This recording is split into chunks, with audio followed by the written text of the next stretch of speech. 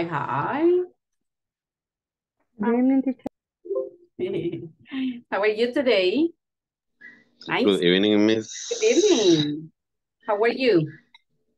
A little tired. A little tired, yes. It's Thursday. Yes. I think that, I don't know why. Well, maybe our brain plays with us when we know next week is vacation. Like a little like 2 more days, 2 more days. Yes, ma'am. Yeah.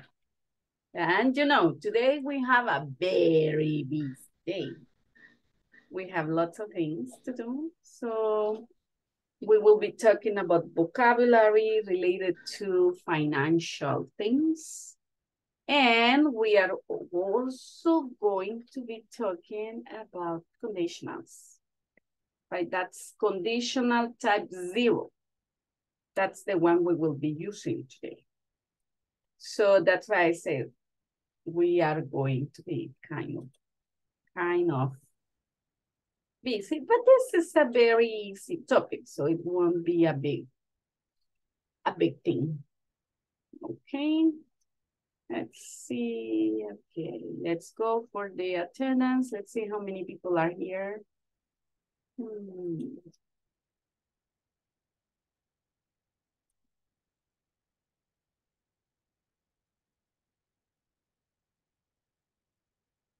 Ahí está.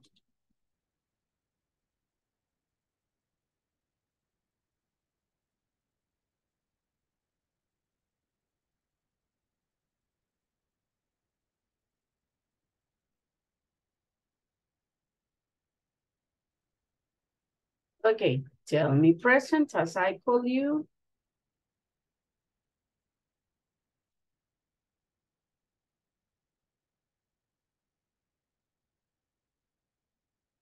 Okay, March 30th, right?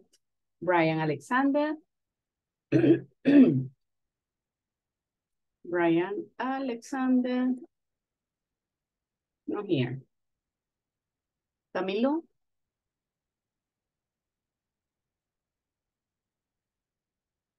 Clarissa Maribel.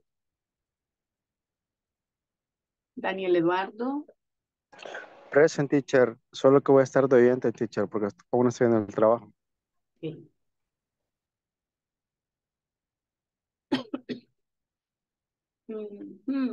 Deborah Stephanie. Elmer Antonio. Present, teacher. Okay. Eric. Eric Gerardo. Erika Joana. Present, teacher. Nice. Guillermo. Guillermo. Isaías Santana. Present, Miss. Ivette Elvira. Present, teacher. Carla Vanessa.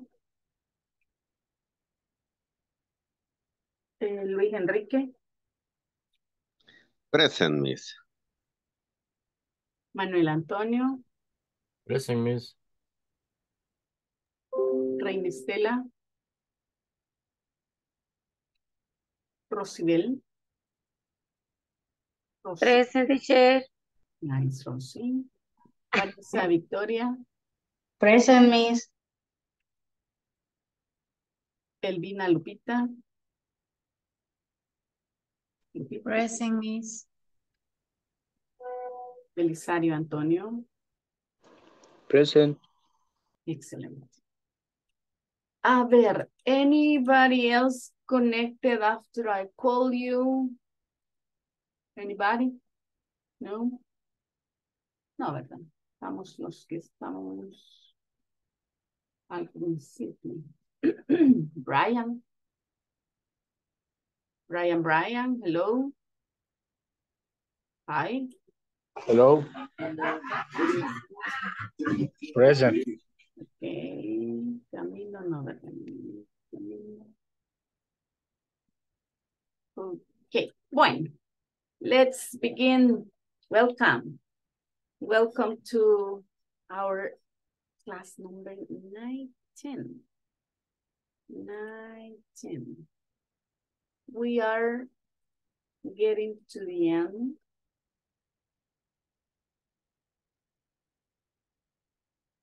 That means that you will rest for a couple of weeks, right?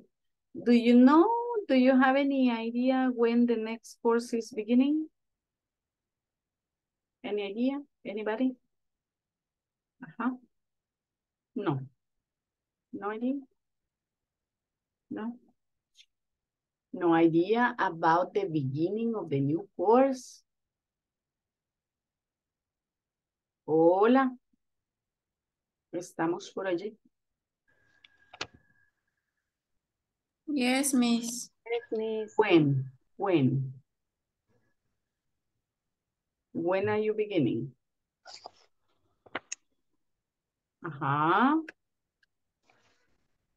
When are you beginning the next one? Hi. When, do you understand my question? Do you understand my question? Hola. ¿Hay alguien por allí? I'm sorry, Miss. Could you repeat the question, please? Do you know when you're beginning the next course? Do you know? I think The next, no, Miss, I don't know. They gave you dates already. Do you know if your companies sent the documents? Yo creo que mañana los van a enviar los míos, Miss. Pero sí, el correo ya lo hicieron efectivo. O sea, en Safor ya mandó el correo. Ok. Pero no he verificado si Vaya, ya enviaron la ficha. Les pregunto porque esa información que les mandaron ya al grupo, ¿verdad? ¿Cuándo? Ya les mandaron fecha de cuándo es último día de entrega de documentación. Ya les mandaron también fecha de inicio del nuevo curso. Por eso les pregunto yo. ya. Mañana último día. Mañana es último día de entregar documentos. ¿Cuándo es fecha tentativa de inicio del otro curso? El 10 de abril. 10 de abril. Eso significa que tienen de descanso la semana de vacaciones. Una semana. Ok. Ahí está. Muy bien, muy bien. Es que fíjense que si no, a veces hace como que, ups, tenía hoy, todo se me pasó. Espero que les pregunto yo, porque esas son fechas importantes de tener en mente para que no se les pase la fecha de entrega de documentos. Y después Sí, pierda su grupo y queda en otro grupo, ¿verdad? Porque no con hay extraños. hoy. Ok, bueno. Se acaba marzo casi. Right? Yeah. Welcome vacations of April. Vaya, check this. Today, as I told you since yesterday, we are going to be talking about zero conditional, how to use zero conditional. This is a very easy structure. In the way you will be learning the other conditionals, but today we will just talk about the zero condition. Okay, check. You're going to, or you will be able to complete some statements using zero conditional. That's what we have, right? Some statement using zero conditions. Now, before, at the beginning, we have some vocabulary that we're going to be using. And we have remembered the vocabulary review, but the vocabulary review is like very short, right? So we cannot just go for, how can I say? and leave just the vocabulary review for tomorrow, because tomorrow it's the last day. We have to complete the letter of satisfaction. We have to do lots of things that take some other time, right? So we're going to start checking vocabulary today to see what's going on there. Okay. Now, look at these example sentences. Here we are using the vocabulary from that we have been talking about during the lesson. Liabilities, it says, liabilities are recorded on the right side of the balance sheet, while assets are listed on the left, right? So you have...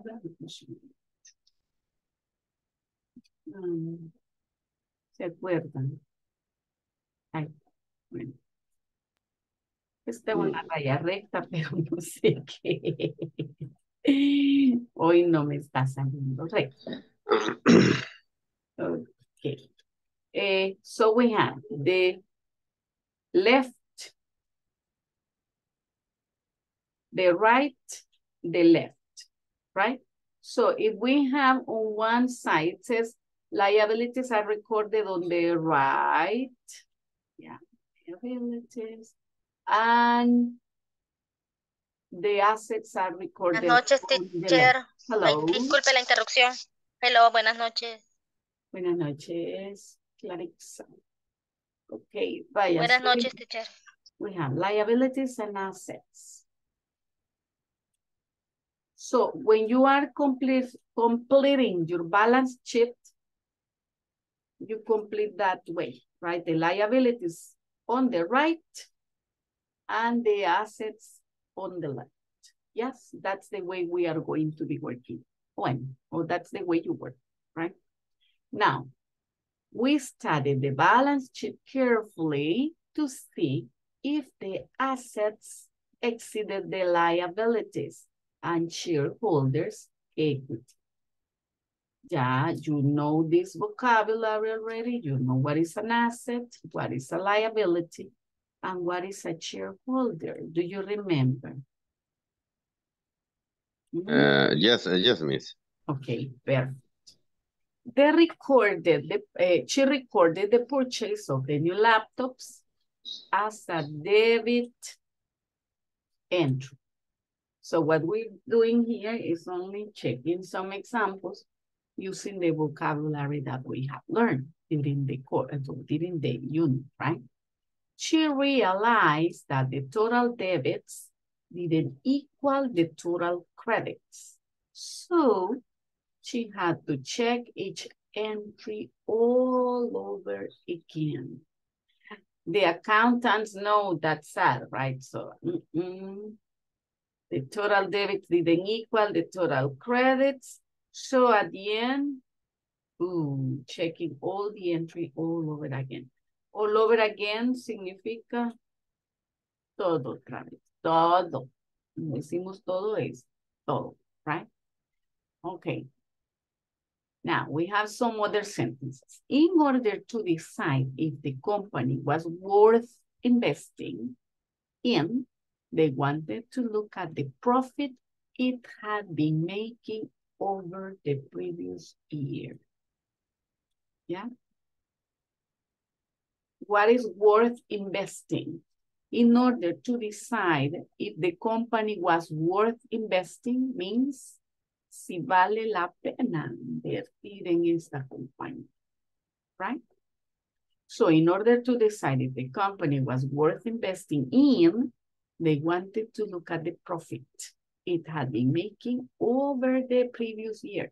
What profit did they make over the year? See? If that made enough profit, they say, okay, yeah, sure, this is a good company to invest, right? Now check the next sentence.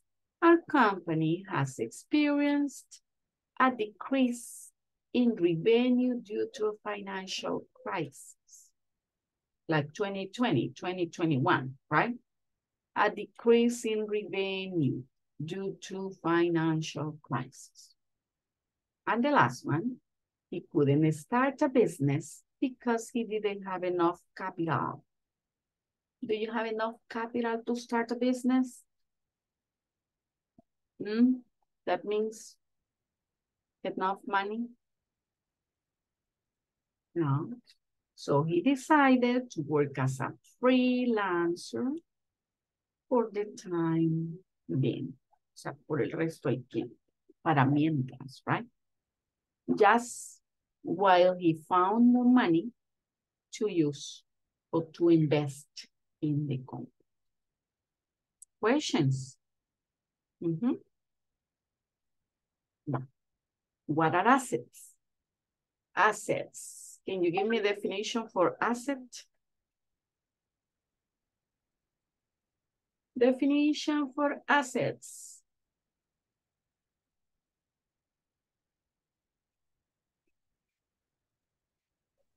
Assets. Assets, ¿qué es assets? Activos. Ajá. ¿Y liabilities?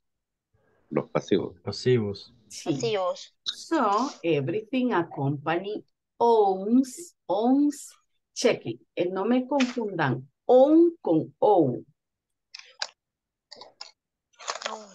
Porque own es deber, cuando lo que yo debo, ¿verdad? That's own. And own es lo que yo poseo, right? So there is a difference. So everything a company owns, including cash. Habla de propiedad.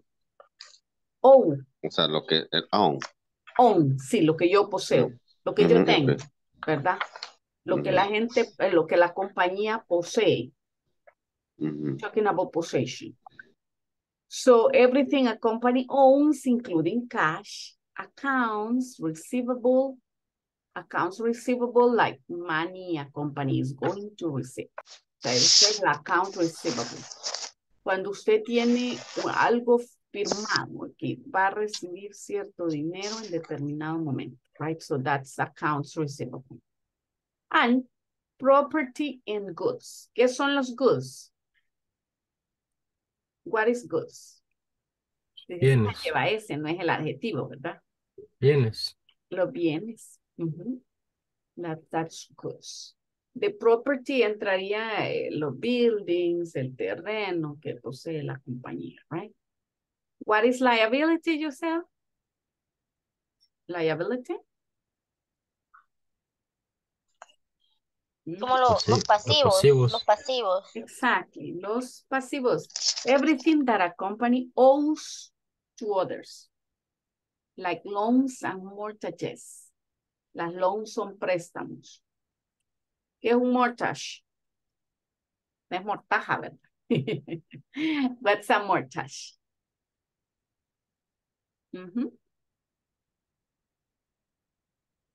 Who can tell me what's a mortgage? Mortgage. Miren, own, la diferencia, ¿verdad? Que les decía al principio, own and owes. What a company owns is asset. What a company owes is liability. Mortgage. Hipoteca. Las hipotecas, exactly. Sí. Okay. A ver. What else? What else? No more. Checa. What is a balance sheet? What's a balance sheet?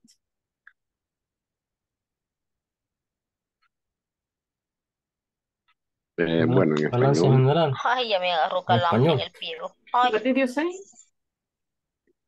Balance general. Bueno, en español balance general, creo. Ajá. Oops. That was long. A balance sheet. It's a document that records, checking, no records. No records. Cuando tenemos un record es,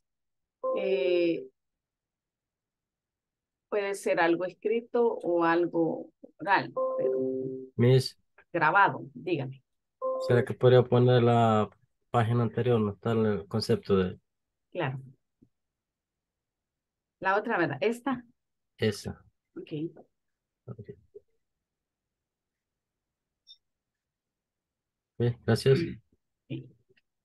By check. So we say, a document that records a company assets. ¿Qué significa record? ¿Qué significa record? So check a difference, right? If you say a record, si el estrés, Record. a record, están relacionados, ¿verdad? Pero si tenemos record, es un noun. Records es un verbo. So that's the only difference. El significado, pues, vienen siendo como bien cercanos, pero la pronunciación depende de si está refiriéndose al verbo o al noun, ¿verdad? A document, en este caso, es verbo. A document that records, mi estrés va acá.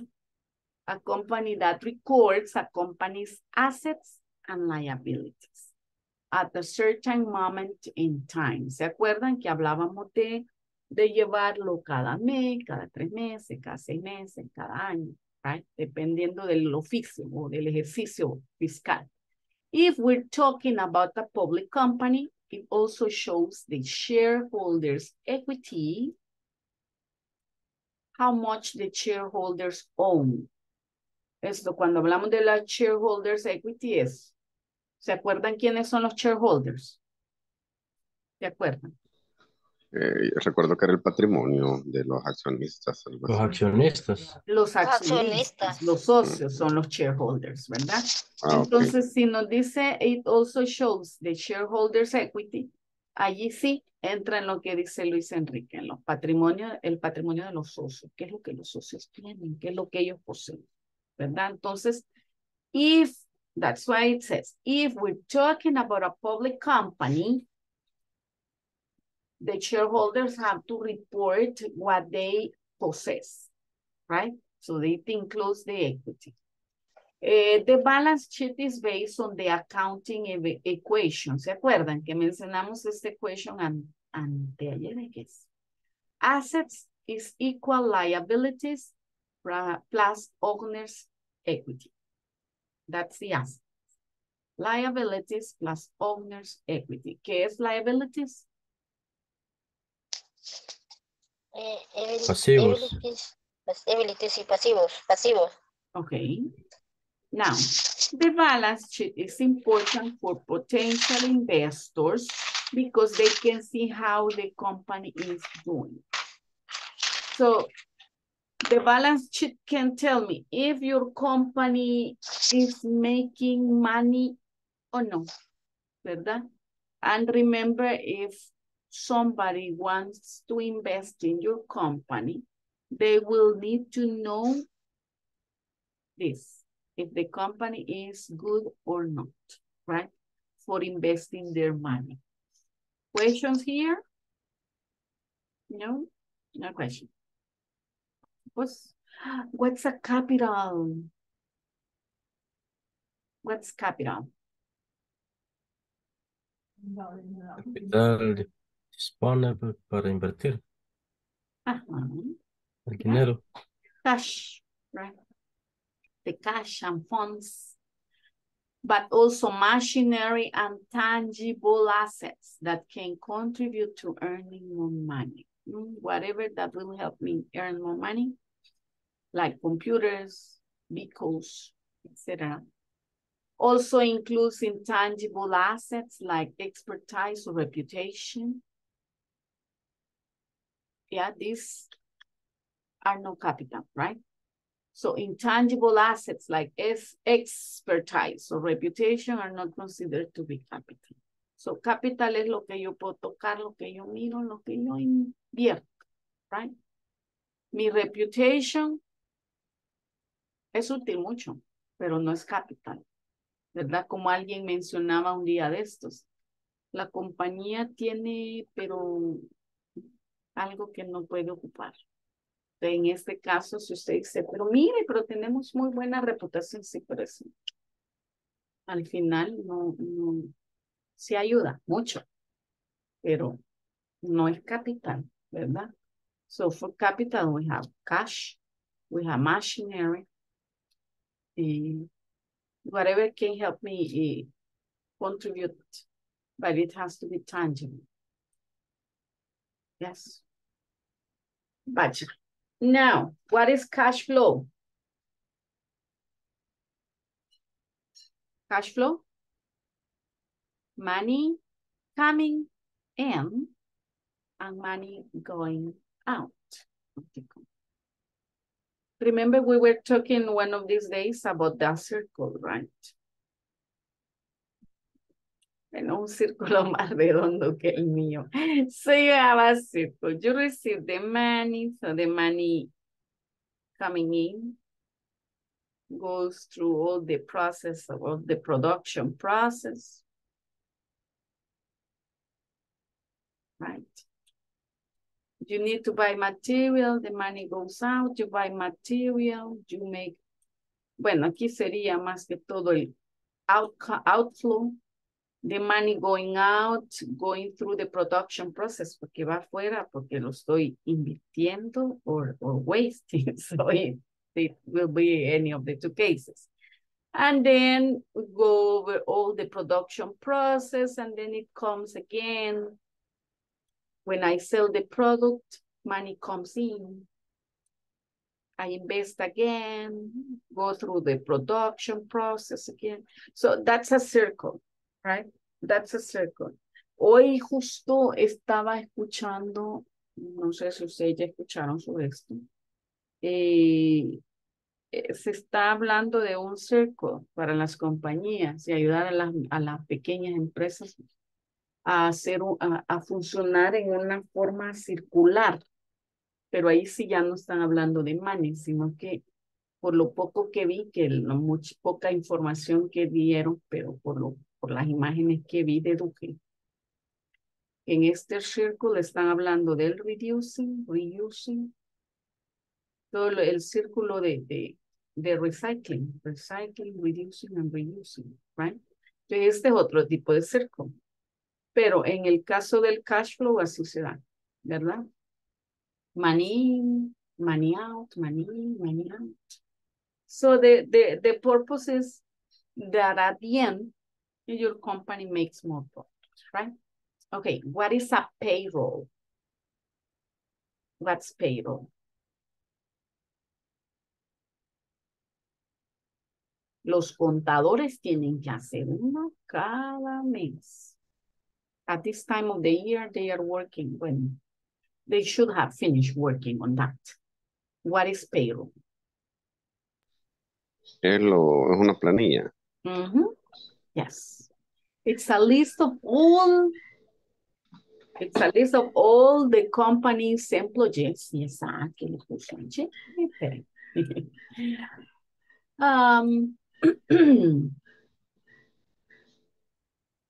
Ese me fue una A de extra, ¿verdad?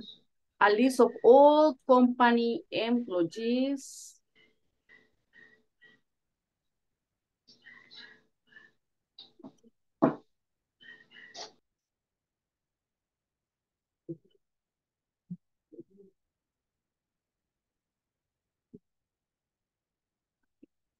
So we have a company's, let's see, it's a list of all companies' employees and their salaries. Ese es el payroll, right?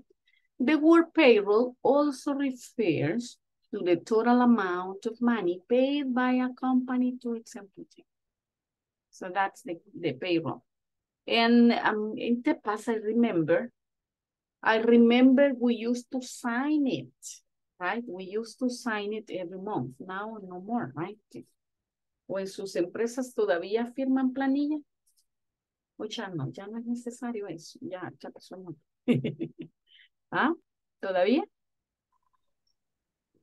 No. No, ya no. Ya no, ¿verdad? Ya no, ¿verdad? No. Ok. Mejor porque a mí a veces me olvida.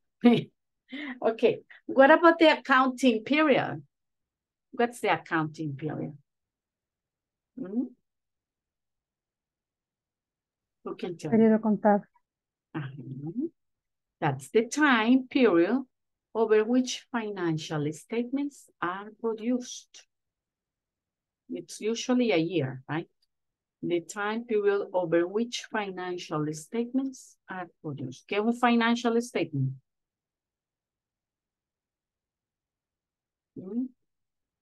What's a financial statement? Estados financieros. Ajá, exacto.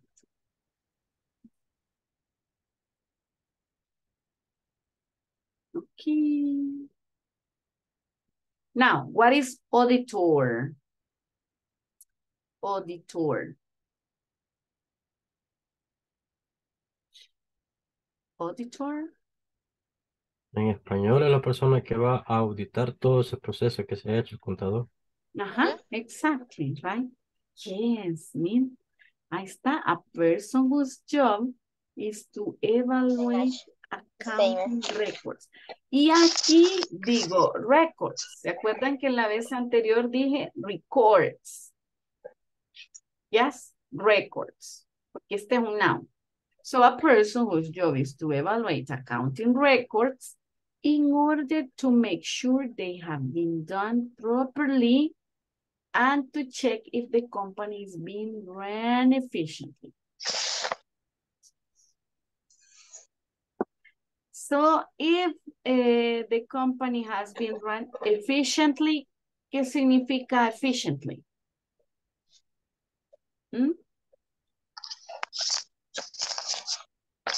¿Qué es eficiente? Cuando usted dice es eficiente, ¿qué significa? En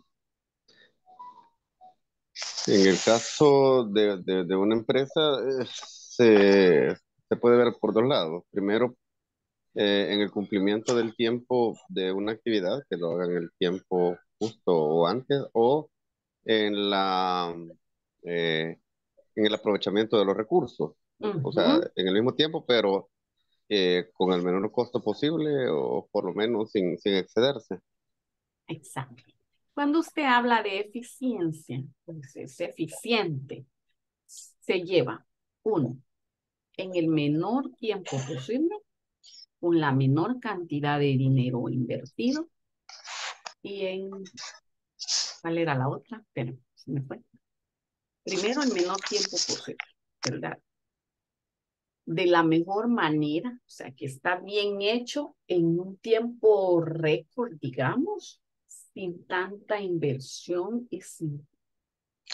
No pierde tiempo cuando usted dice... Optimizando los recursos. Utilizando los recursos correctamente, ¿verdad? Entonces usted dice, yo soy... En menos tiempo posible. Exactly. Cuando usted dice, yo soy eficiente. Exacto. Si hizo las cosas rapidísimo, pero las hizo mal, no es eficiente. ¿Verdad? Si las hizo muy bien, pero se tardó demasiado y se pasó del tiempo estipulado, no es eficiente. Si las hizo en el menor tiempo posible, la otra palabra era con el menor esfuerzo, ¿verdad? Con el menor esfuerzo posible. Tiene que buscar la forma más rápida de hacer las cosas. Okay. Eso, una empresa tiene que tratar de evitar las cosas más engorrosas y tratar de hacer todo bien, pero sin tanta traba. Entonces, ahí puede decir que es eficiente. And in this case, if we say, if the company is being run efficiently, están dirigiendo, en este caso, run, no es correr. Oye, aquí no es correr, sino que es dirigir. Si la compañía está siendo dirigida eficientemente. Entonces, run, cuando usted dice, I run a business, no es que usted corre un negocio, no, lo dirige, ¿verdad? You run a business. That is the meaning. You run a business, dirige un business, ¿verdad? Pero usted es el chairman. Chairman es la persona que está dirigiendo el business, ¿verdad? No necesariamente un manager, pero es el chairman. Chair de silla. ¿Quién es el que está ocupando la silla? Decimos, ¿verdad? That's the chairman. The chairman. ¿Mm? Entonces el chairman, the chairman is the one that runs the company. If you are a chairman, you run a company. Mhm. Question. Question? No question. ¿Sí? Silencio en la sala, asumimos que no hay pregunta. O que todo está claro o que nada está claro. Cualquier lado. Sumamos que sí. Okay, what is a bookkeeper? Or who is a bookkeeper? Bookkeeper. Mhm. ¿Qué es bookkeeper? Mhm. A bookkeeper is a person whose job is to Contador. record daily transactions, issue invoices, and complete payrolls. Bookkeepers are usually supervised by accountants. The bookkeepers are required to have less experience than the accountants. Miss, y por la definición, bueno, antes como ese puesto se manejaba, era como el tenedor de libros, Exactly. ¿verdad? Sí. Pero aquí en El Salvador no se utiliza, sin embargo, el idioma inglés sí es de uso común. Más que Aún. todo, como el asistente del contador, ¿verdad? Ok. Ujú. Entonces, pero porque no necesita tener experiencia. En algunos negocios acá, por ejemplo, tuve unos alumnos de Payless. Ellos le llaman accountant junior now. O sea, así le llaman ellos, pero al final venía a ser el mismo bookkeeper. Pero hay algunos jobs que de repente han cambiado de nombre. Se han modernizado, entonces han cambiado de nombre. Por ejemplo, bookkeeper es uno, ¿verdad? Entonces ya hoy le llaman el accountant junior. Otro job que ha cambiado de nombre, por ejemplo, ¿se acuerdan? Antes hablábamos de las aeromosas. Hoy ya no, hoy se le dice asistente de vuelo, ¿verdad? Ya usted no dice quiero ser aeromoza. Stewardess, ese era el nombre en inglés, o ya no se dice stewardess, hoy se dice flight attendant o flight assistant, que es un asistente de vuelo. Es, por Asistente de ejemplo, cabina. algunos se han ido modernizando y al cambiar, cambian también de nombre, ¿verdad? Pero sí, es como prácticamente un asistente del contador. Antes el tenedor de libro, como dice Luis, eran bastante independientes, ¿verdad? Vale.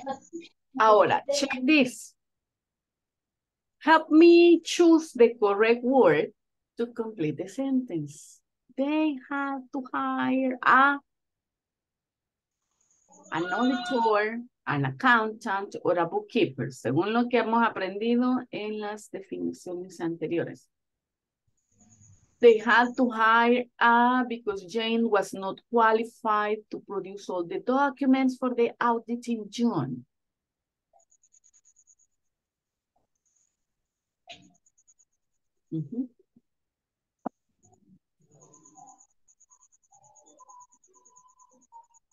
Okay.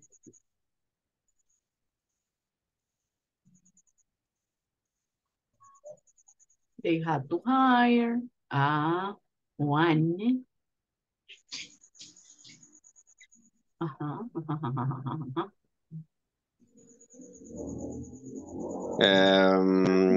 Es que tengo mis dudas, fíjese, por lo último que aquí, que dice de que tuvieron que contratarlo porque se les venía encima una auditoría.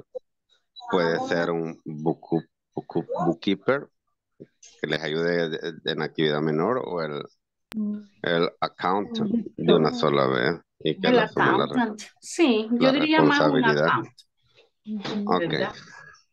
A un account. Sí, porque va a llegar el auditor. Pues sí, no se van a jugar No con el junior. We need somebody specialist. Okay, let's see the next one. There is an important accounting document showing a company's assets, liabilities, and the owner's equity.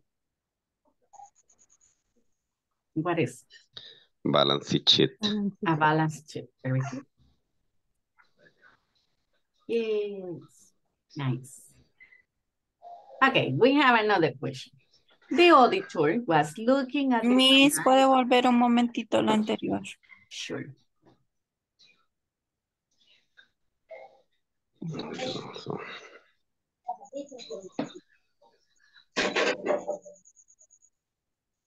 Ready, Red? Yes, do. Gracias. Okay, now check here. The auditor was looking at the financial statements that the company presented him when he realized he was actually interested in a different. He then had to ask for a different set of financial statements.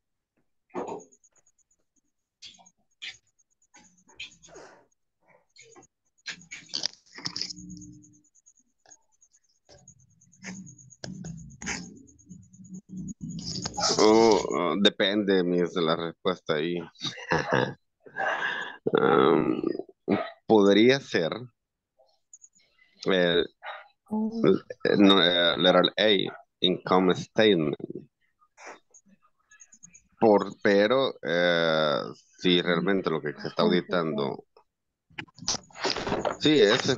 Porque al inicio no me dice qué estado financiero es el que se me está auditando.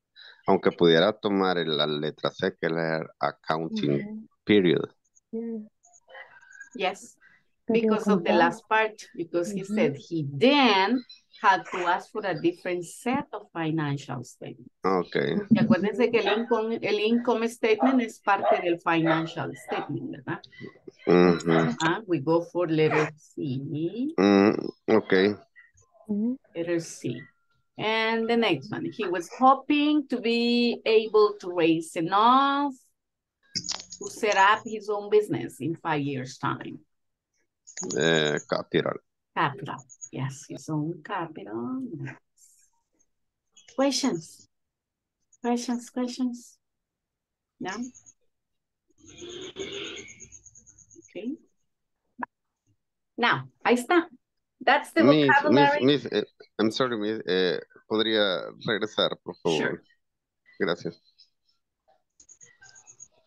In the next exercise, you're going to put into practice all the vocabulary, the definitions we were using. Ready?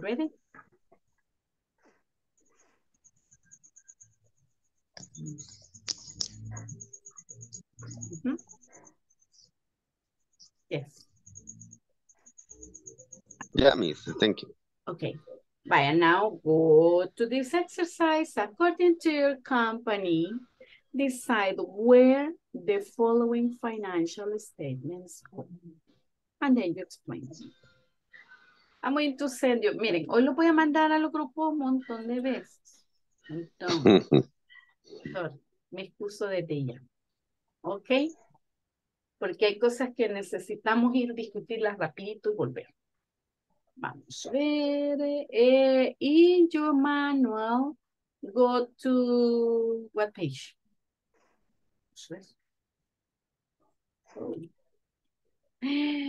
A ver, estamos on page 47.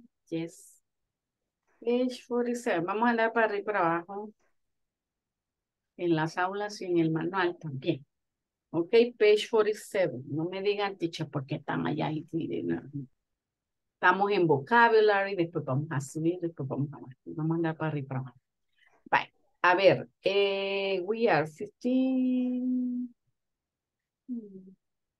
Dice que he hecho mis pruebas de experimentos que me funcionan no mandar grupos menores de 4 gente. Y hacer 4 grupitos. 1, porque si hago más grupos, Zoom se pone loco y después se tarda hora y media en en transformarme el video. Y la otra, que si alguien se perdió, quedan 2. Entonces ya con 2 ya hacemos algo. Vaya, vamos a ver, he hecho 4, tengo 14, 34, me queda una pareja y los demás grupos de 3. No, voy a hacer 3 mejor, para que me queden grupos de 4, 5. ¿Ok? Así todos estamos cubiertos. Ready? What are you going to do? What are you Yes, going, miss. what are you going to do? A ver, ¿qué van a ir a hacer? En la página 47 de las diferentes Activity. actividades, Podríamos nosotros decir. vamos a definir cuáles se hacen de acuerdo a nuestra empresa de manera mensual o anual. Eso. Exactly. Exactly. That's what you're going to do. Vámonos, pues. Go. Join, join.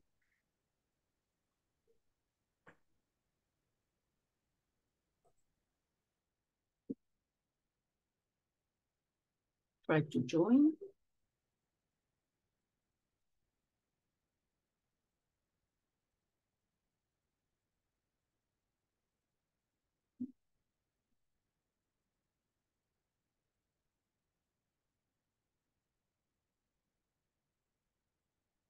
Rosy, Rosy. Vamos a ver cuántos tengo. 3. Débora, cheque si le aparece.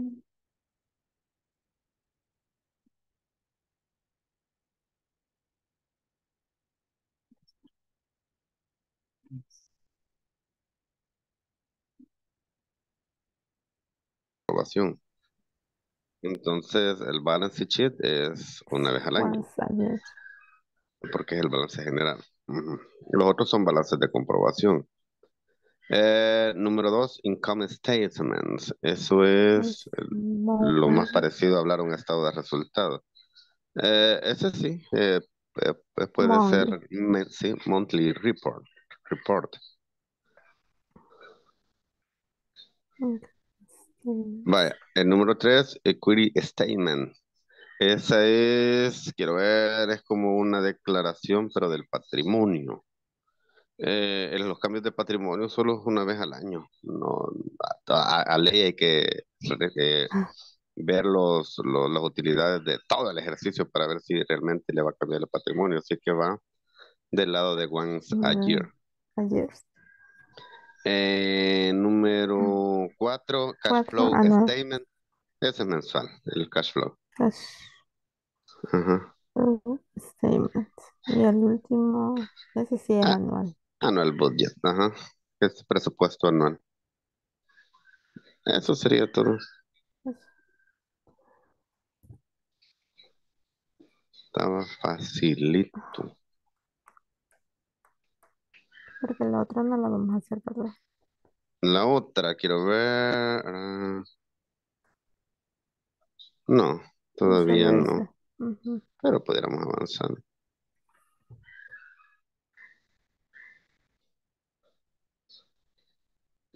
O sea, lo que pasa es de que ahí hay como 6 cuentas y la indicación es ordenarla del 1 al 6, que va primero y así sucesivamente, de acuerdo al orden del cash flow, al ciclo, dice, del cash flow de De la una compañía. empresa, de una compañía. Ujú.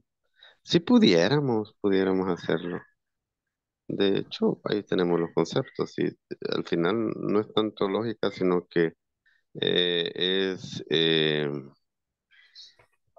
son aspectos ya es una receta. Dice, funding your purchase. Managing your cash. Pero es financiando, Fund yourself. Start off with. pero making your payment, receive your payment.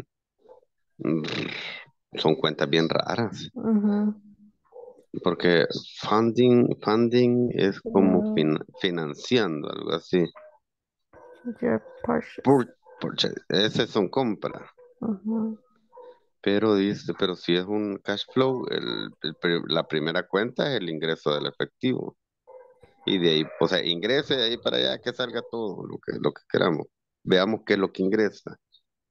Manage your Quizás cash. sería managing Receipt. your cash, no Ajá. sé. Financiando tus ventas. Ma- Eso está dentro de también del flujo de receipt entrada. payments.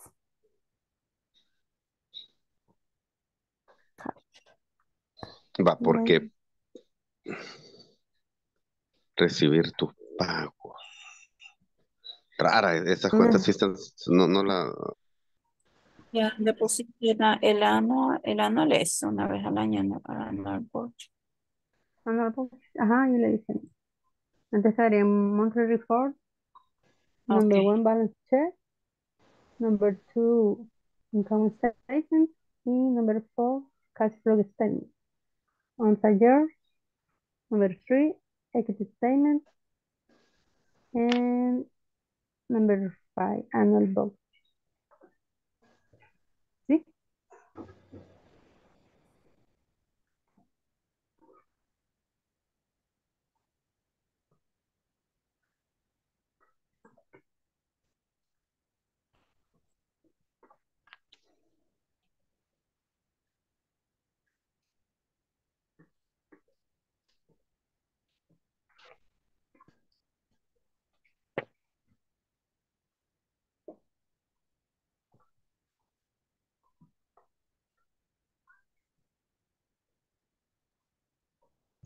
Que eso No, es anual, se no. presenta una vez al año. Eso, bueno, la income statement Ujú. y en cash flow, creería yo que se hace mensual. Se hace un reporte mensual. El cash flow. Income statement and cash flow statement.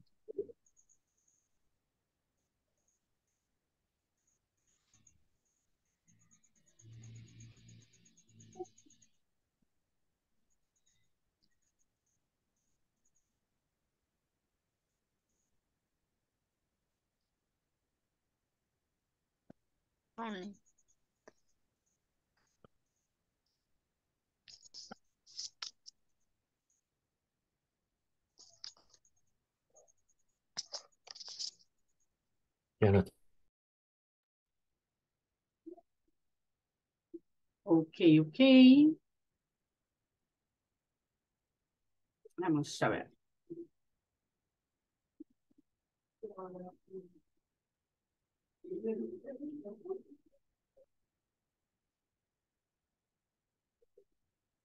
Okay, which ones do you have in monthly and which ones do you have once a year?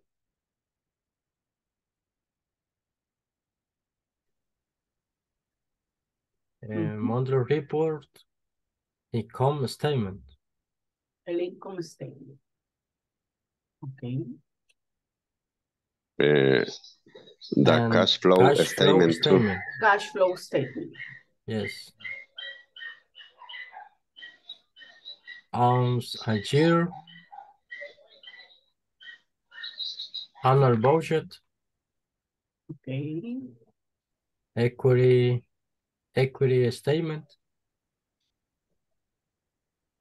And balance sheet. Okay. Así creería yo, corríjanme, no sé si estoy equivocado. Estamos bien, Manuelito. Okay, perfect. Perfect. Now, let's go to the second part. No lo veo usted. ¿Ah?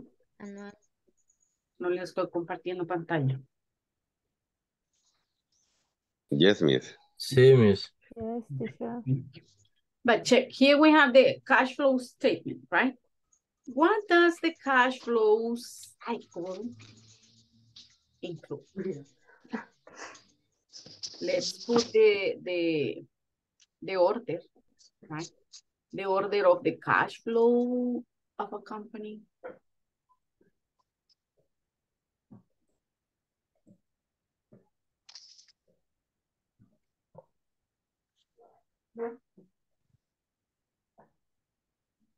Yo ahí tengo mi duda, Miss, por eso me esperé mejor.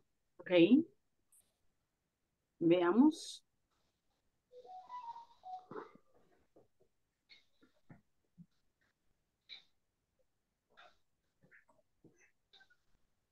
What do you think will be the first one?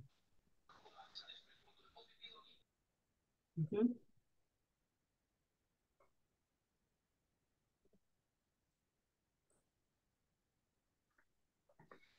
Bueno, para mí,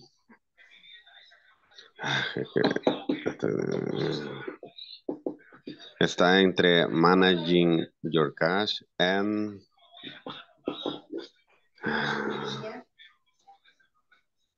Ah, stock of goods and service and Ya que sea primero el managing your cash. managing your cash. Ujú.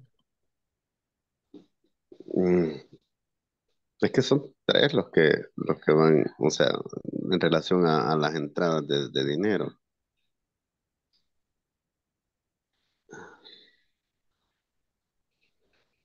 Pero no sé, quizás para ponerle una lógica, sería stock of goods and service, then uh, receiving your payment and managing your cash. Pero tengo mi duda. Ujú. A Es ver. que, es que si no, imagínense, no fuimos, yo en lo personal nunca llevé una contabilidad y aparte de eso tiene el nivel de dificultad del idioma más difícil. Sí, pues sí. Sí, sí, en español cuesta. Sí. Bye. Any other idea allí? Yo los estoy preparando para mover. Ya no- Ok. Es que estoy cortando, pegando. Bye. Y así ya Va. después lo local. Vaya, the first one. Ujú. What's the first one? La duda que tenemos ahorita, managing your cash. Managing your cash. ¿Cuándo vamos a hacer el Or, managing your or cash? stock of goods and service. Para mí esa es la primera estado good service, pero no sé. Stock of goods or service. Ajá. Ese es el orden. Ujú. Muy bien. Va, entonces ya con eso ya vimos que estábamos inventando. Estábamos lejos de la realidad. Entonces sería el número 2 es stock. Stock your goods and services. Sí. Entonces la primera sería funding. ¿Cómo se pronuncia? Funding. Funding, Funding. funding your Purchase. purchase. Ujú. Ajá. Yes. Después, stock of goods service. Luego, Stock of goods. Ahí está. El 2. Ya está. Stock of goods Dos. and services. Ujú. 3 sería las ventas. Funding your results. Funding your sales. Yes. ujú, Number 4. Receiving your your payment. payments. Payments. Bien, eso está. Ajá. And the last, making your Your, payment. es correcto. Ahí está. That's the order of the cash flow. So it's a circle, right?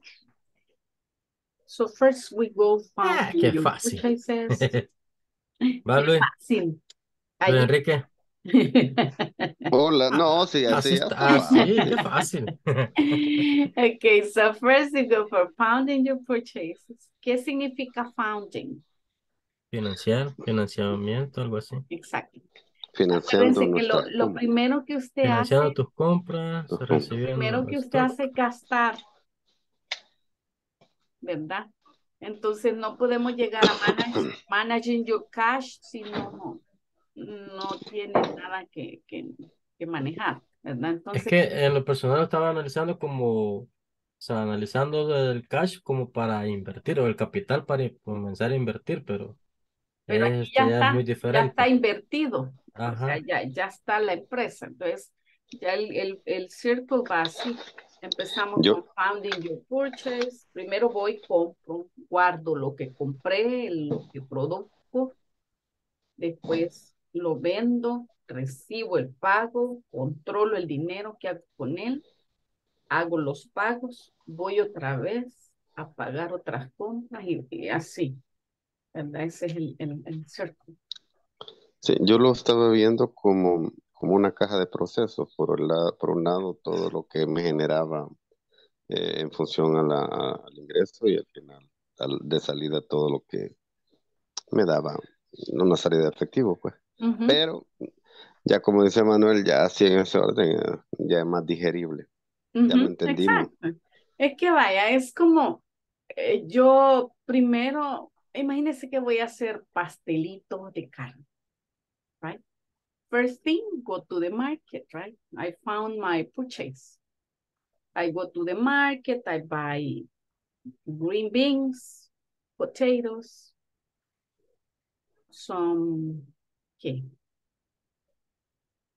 herbs to put, right? Some meat, ground beef, and I prepare everything. I make the picadito, right?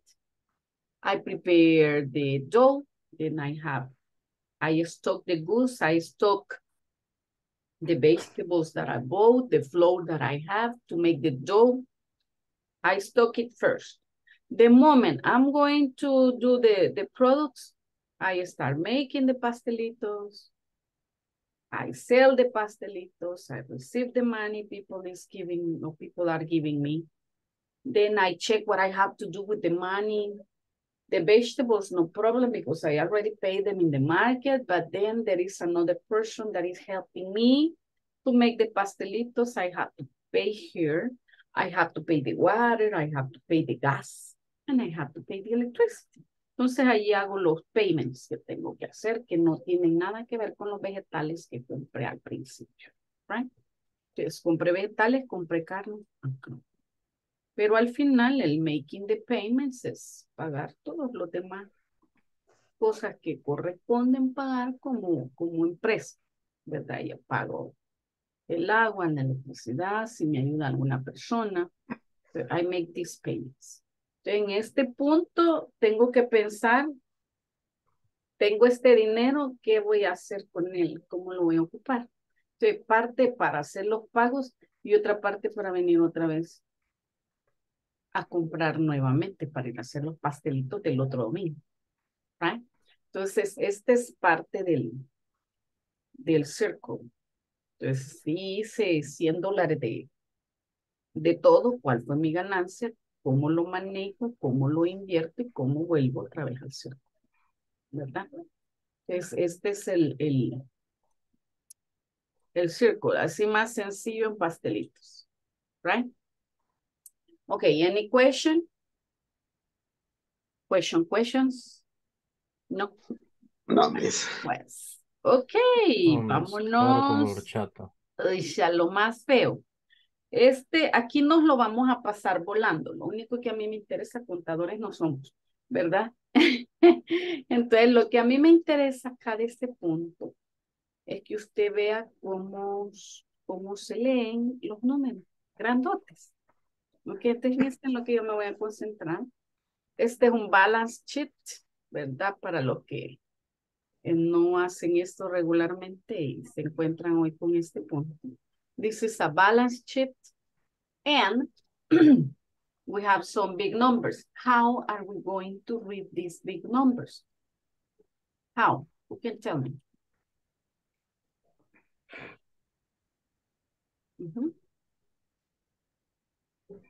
How do you read these big numbers? No idea? ¿Cómo se dice? Billón. 1 billion, 1 billion. 1 billion. 80, 800. 800. 800. Por ahí hoy. 19. 19. Va, check it. 19 million. Espérenme acá. Miren, si yo tengo el 2 only, yo digo 2. Le agrego un 4, digo 42. Le agrego otro 2, 242. Le agrego otro número, 3,200. 242. Y le agrego otro número, ya es 3,242 million. Ya tiene un gran puño ese. Right? 3,000, porque aquí decimos 3,242, ¿verdad? 3,242 million. Pero allí no es. Pero allí es millón. Así ahí está 2 millones. ¿Sí? Es Entonces, decir que El la millón se palabra dice al million final. al final. exacto, hasta el final. Como, es que dice que funciona como en español, que usted dice, no, ¿verdad? Ahí lo pone antes. No, es que Ajá, sí, en sí. español sí primero se menciona si es millón, si es billón. Y Ajá. después se va reduciendo las cantidades. Díganme el número en español porque sí, ahí sí no. A ver. 3 millones 240, no, 3 billones 3 billones. 243 millones. No, eh, 3.242 millones. Así. Oh, Se dice Ujú. es Ujú. 3,242 millones. Entonces, es igual en inglés, 3,242 million. ¿Verdad? Entonces, cuando vamos a decir los números, porque estos números así tan grandes como, pues es que es raro que nosotros andemos diciendo esa cantidad de números. Nos vamos así despacito. Primero 42, 242, 3,242. Y después de este es 3,242 million. ¿Ya? Podemos hacer otro ejemplo, Miss, pero en lugar de esos ceros que sean cifras. Vamos a ver. Compliquémonos Porque, sí, compliquémonos la porque vida. en este caso sí suena millón igual que el español porque y es como que no, más complicado tantos ceros no hay más después, cifras. que con números Acá, diferentes. sí. Ajá. 3,242 million Ah, 891,000. 1000. Ajá, si ponemos aquí los 3 ceros. Ok, igual Es bien español. feo. Y póngale más números a los 3 ceros en vez de Más, ceros. quiere complicarse más la vida, ¿verdad? 8, todos hagan los 8. 3,242 Million. million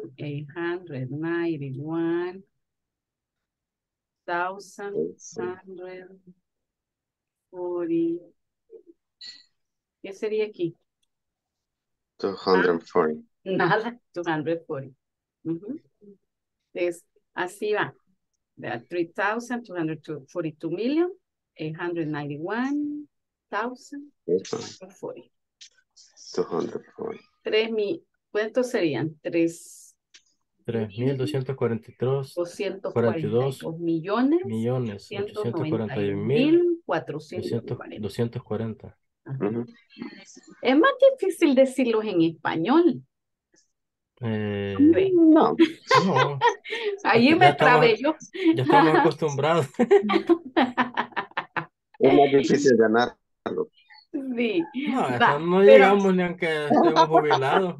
no, acuérdense, vaya, si yo tengo 0, 40, 240, 1,240, 91,240, 800, es 100, ¿verdad? 891,240, 240. ¿sí? Ujú. 2 Yes. 2,891,240. 42 million 42 millions. 891,240. 242 million 891,242. 240. Y aquí, 300 3,200, este es 100, va a ser 100, 42,891,240. Acuérdese de que cada 3 va cambiando. 1000. Va, este es 3,000. Ponemos los thousands abajo, ¿verdad? 3,242. Va a poner el millón por aquí en medio, que no se nos revuelva con nosotros. ¿Sí? 3,291,891,240. Entonces, así con esas H y T, así, es más fácil para que usted se acuerde cómo se lee. Más fácil en español. Definitivamente. No, en español está difícil leer esos números. No. No. En español lo podemos leer más números, pero en inglés está difícil. Ay, no, yo en español sí me hago nudos leyendo. Porque, ay, como que me ponga a deletrear en español, así como que no le deletreo en español, no le deletreo. Ahí sí no, ahí sí me trabo, ni le deletreo, ni le entiendo deletreo tampoco. Pues estamos iguales. Solo que en inglés. Es más No, fácil. Estamos ¿y saben iguales, qué? pero inversos. Y saben que me pasa lo va. mismo con las palabras right and left. Si usted me dice turn to the right, yo bien galán, vea, pero váyase a la derecha. Derecha. ¿Tu derecha o mi ¿Cuál? derecha? Yo me quedo Cabal, pensando, ¿cuál es la derecha? Sí, Depende de dónde esté. Cabal. mi cerebro ya está loco. Vaya. Cruce recto, le dice. Sí. Sí, entonces es cuestión de costumbre, creo yo. Entonces, sí, ya me pone a leer este número en español, sí, así como ¿verdad? Pero en inglés ya vieron, aquí está la clave. Esta es la clave, ¿verdad? 3,242 million. Vamos a dejar en la media, en la M en medio para que no nos... esperen, voy a poner en otro color. 100,000.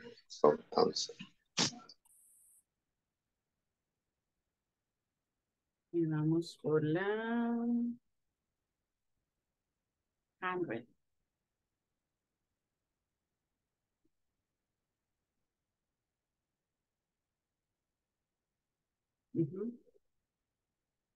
Entonces, ya considerando eso, es más fácil.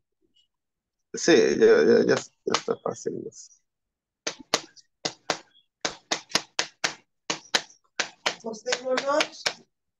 Va. Sí. ¿Quieren jugar de hacer sumas? No va. Vaya, ya escucharon, acostémonos, dicen. ¿Qué dije? Acostémonos, dicen. Que Vámonos. vamos a dormir. Vámonos a dormir, pues, Claritza. Claritza, después nos van a regañar y más nos mandaron. Vaya, tell me, how much is the total of assets and liabilities in 2017? The total. What's the total of what is the total of assets and liabilities in which? De los pasivos. Assets and liabilities. Assets and liabilities. Espérate que estoy casi. Activo y pasivo. Los dos. Usemos la calculator porque pues si así nomás. Serían... Son assets. Que no es el total, teacher. Ajá, exactly. Pues sí. 8 millones. ¿8 qué es? Mi calculator. 8 billones.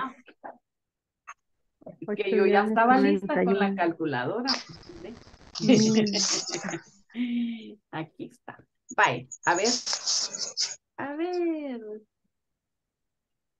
What's the total of assets? A ver, matemáticos. The total assets. 7,000. Ujú. 19. Mi calculadora dice que son muchos ceros. A ver. 8. Mucho cero. Muchos 8 ceros. millones.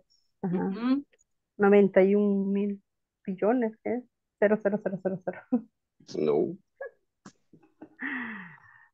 ¿Cuánto les Ya no me sale? aceptó más. Qué triste. Pues no. Serían 16. Esa es la suma. Sí, Sería la suma de assets. 8,000.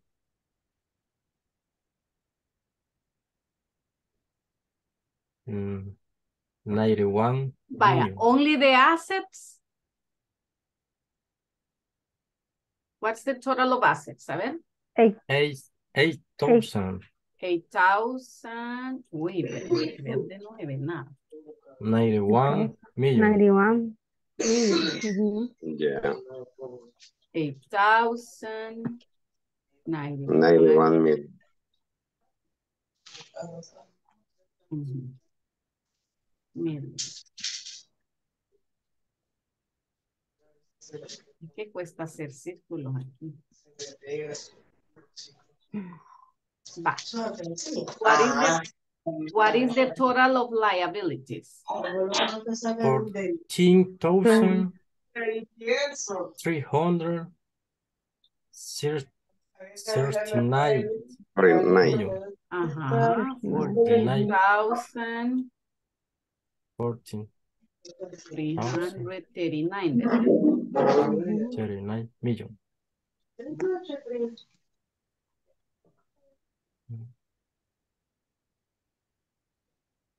Me salí. Va. Ok. Ahora, hagamos la última suma. 3, The total stockholder equity.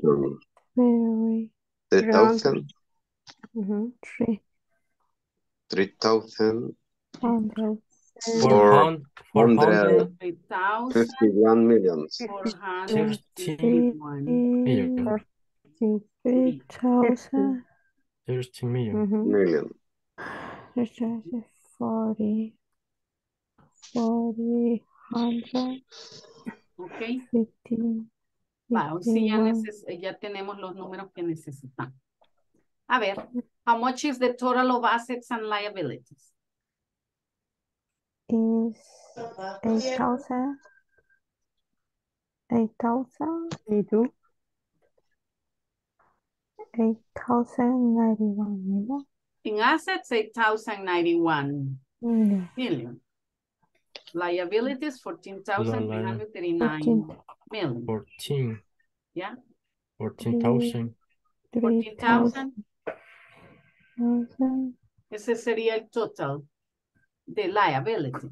Yes. ¿Qué le ponemos aquí? How much is the total of assets and liabilities? Lo podemos poner separated, right? Assets this and liabilities this. Now, if we go to number 2, if we had 167 million and 2,584 million, the result is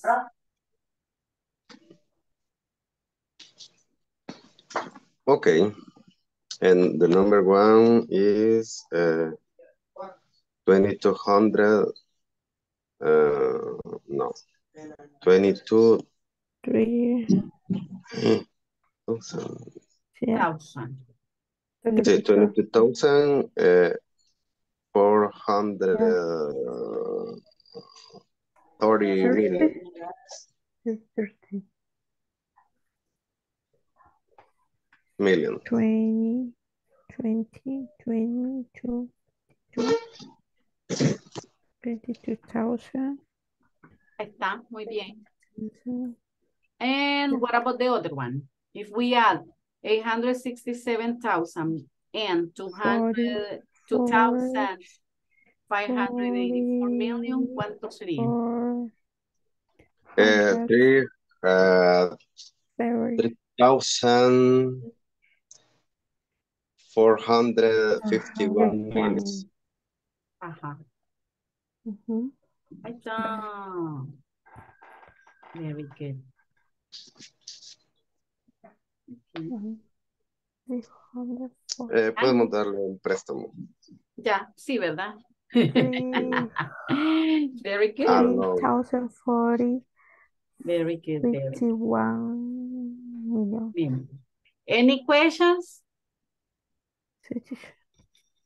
No questions? Mm, No? Okay. Vámonos pues. Va. Let's talk about 21,430. conditionals today. Conditional type 0. Mm, Fíjese que este conditional es el más básico, este es el más fácil. Por ejemplo, cuando usted dice, se lo voy a explicar en español primero, que vean que 22. no es nada difícil. Mm, Vale. ¿Qué le pasa si no come? ¿Qué le Depende pasa? de cuántos días. Desayuno. Nada. Desayuno. Nada. Qué Se galán. debilita. Nada. Qué galán. Ayuno intermitente. Desayuno. ¿Qué le pasa si no desayuna?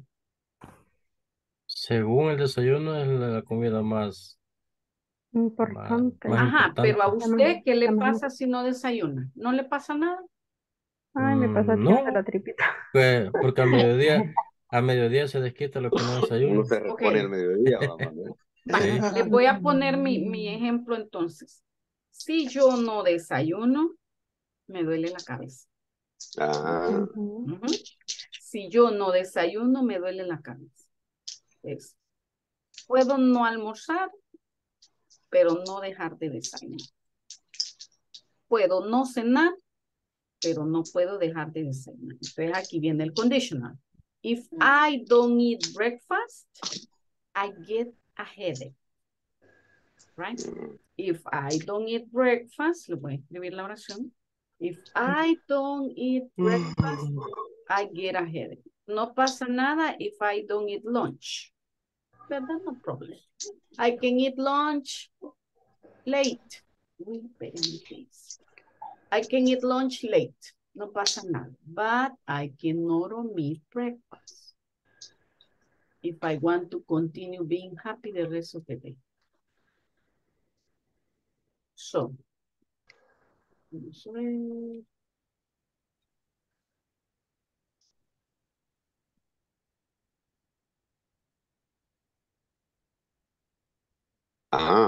If I don't drink coffee, I get a headache. You see. If Yes. I don't drink coffee, I get a headache.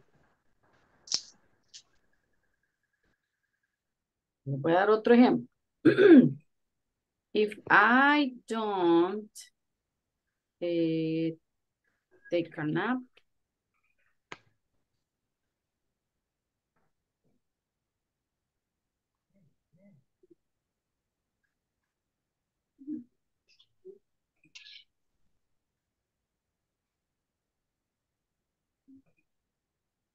¿se han fijado? Cuando no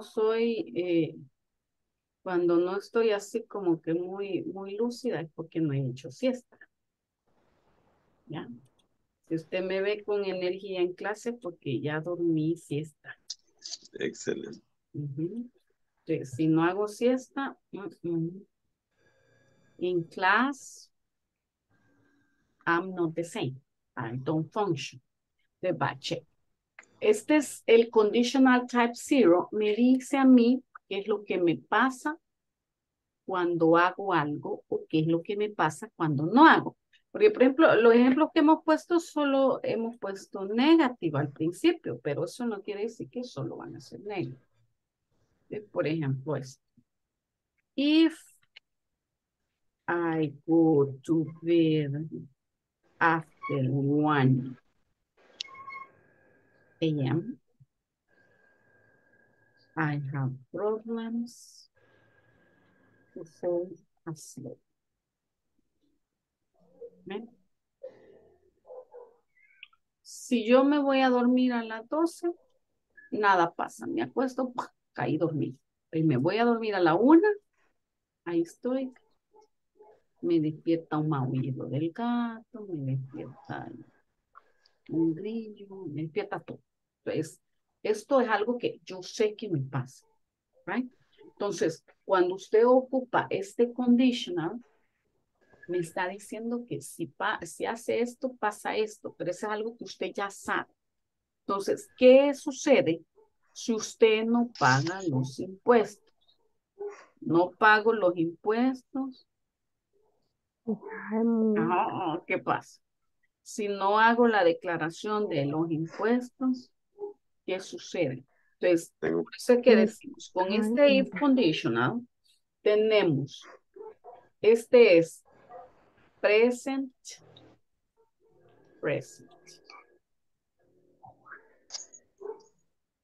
¿Verdad?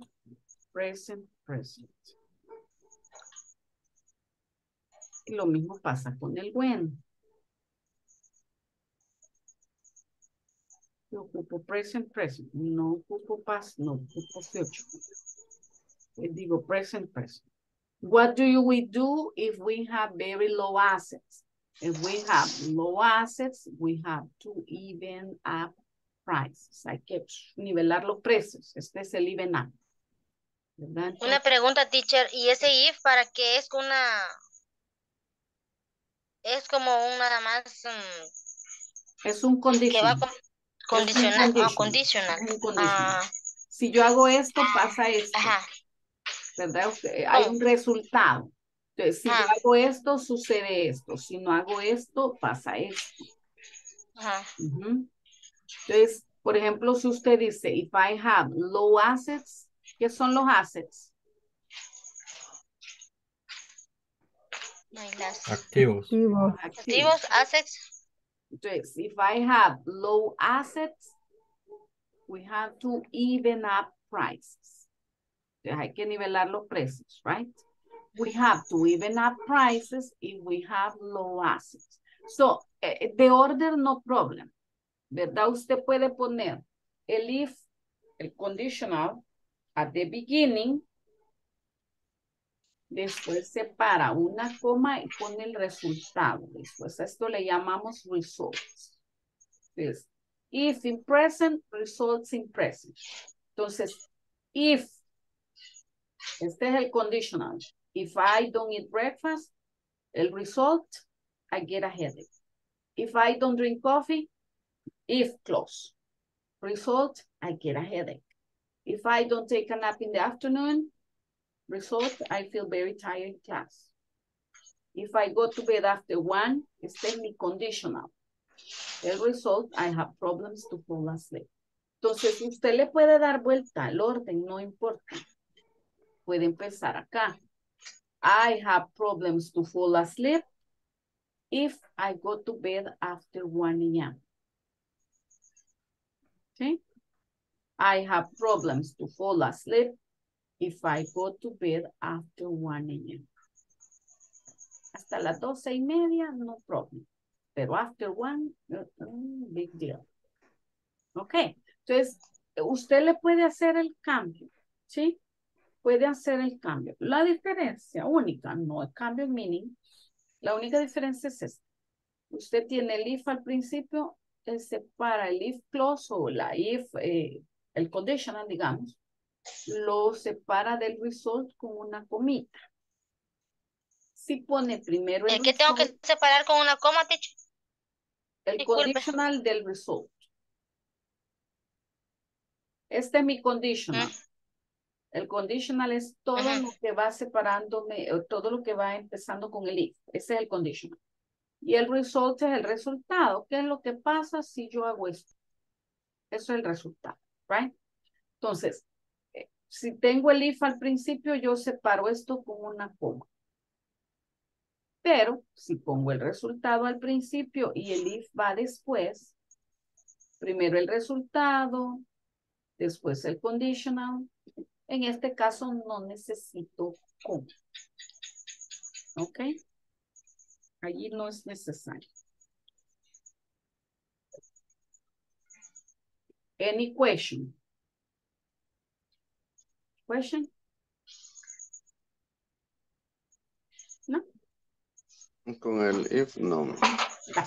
Ahora veamos con el when. When does your family go if they need a loan? When my family needs a loan, they go to the bank. La única diferencia es que en vez de usar if, está usando when. Y el meaning no cambia. ¿Sí?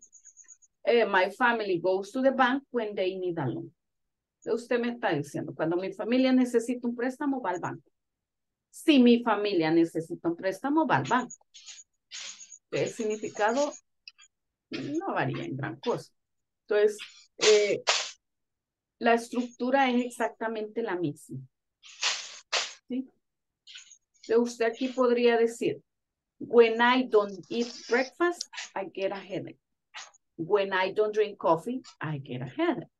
When I don't take a nap in the afternoon, I feel tired in class. When I go to bed after 1, I have problems to fall asleep. Entonces, no hay diferencia. Estamos hablando de conditionals type 0. El zero conditional. Hay otros, pero no los mencionaremos en esta oportunidad. Any questions? Va. Ok, check.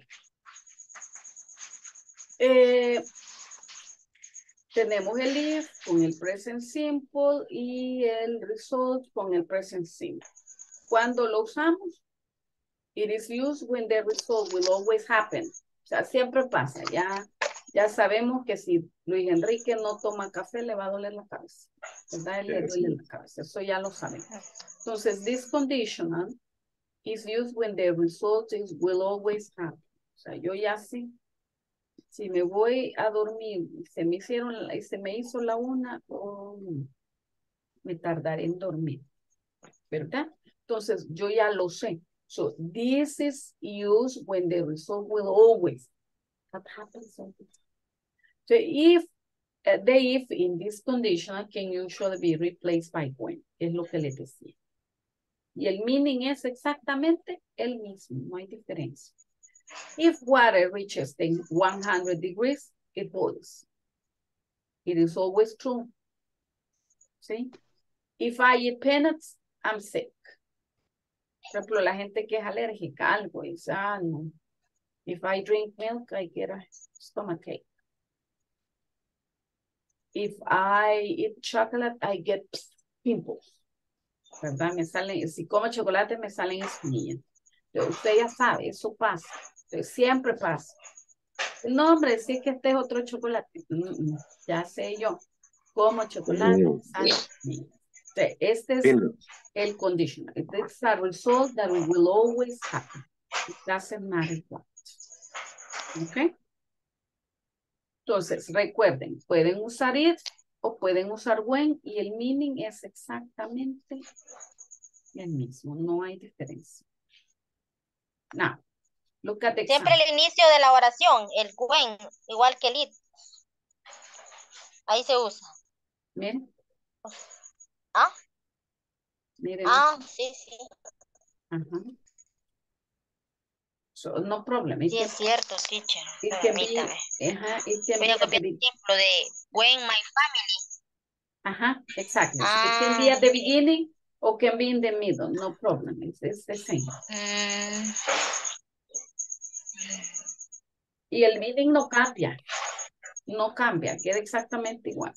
Usted puede poner el conditional primero y después el result. O primero el result y después el conditional. Y no hay cambio alguno. ¿Verdad? Check this. Present. If I don't eat breakfast, I get a headache. If I don't drink coffee in the morning, I feel sleepy. If I don't drink water before going to bed, I cannot sleep. If I get up in the middle of the night, I have to drink water to go back to sleep. Sí, son cosas que pasan. I cannot sleep when I don't drink water before going to bed. Entonces, el significado entre when e if is not, there is no difference. I feel sleepy if I don't drink coffee in the morning. You mean? If I don't drink coffee in the morning, I feel sleepy. I feel sleepy if I don't drink coffee in the morning.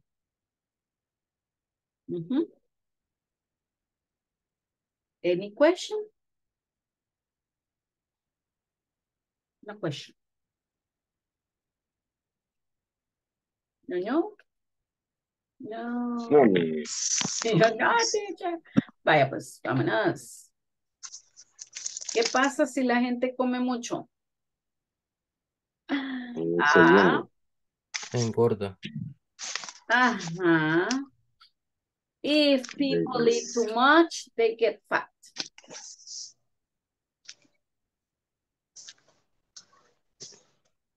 If you touch a fire, you get burned.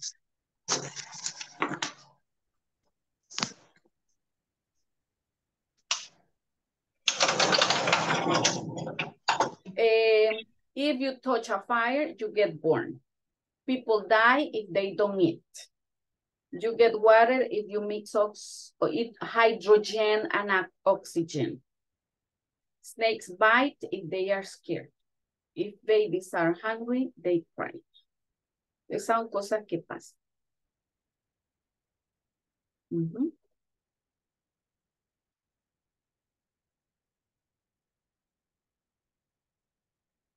Yes. Questions?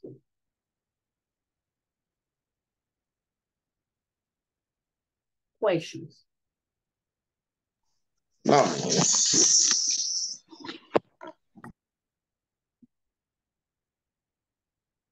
Sure.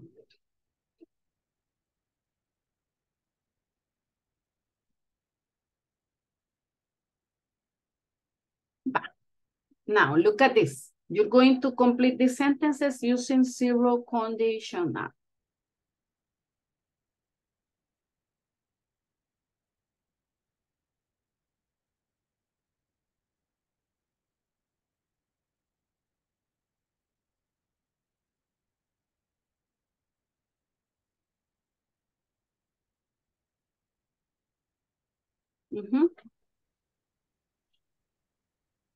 If I wake up late, I'm late for work.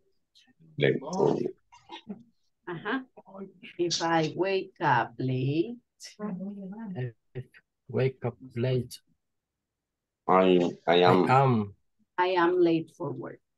Late for work. If my husband Cooks. Burns. He burns. He burns the food. The food. No, Julie. He burns the food. Okay, no, ¿verdad? A ver, Manuel y Enrique, ¿queman la comida? No, miss. No, hay que estar pendiente. No, porque no cocino. ¿Cómo no, miss? No, de vez en cuando hay que cocinar. Toca Okay, cocinar. Pues sí. Casi a nivel de chef ejecutivo. That's good. A ver, what about this one? This is negative. If Julie Doesn't wear. Doesn't wear. Doesn't wear. At she gets. If Julie doesn't wear a hat, ¿qué pasa?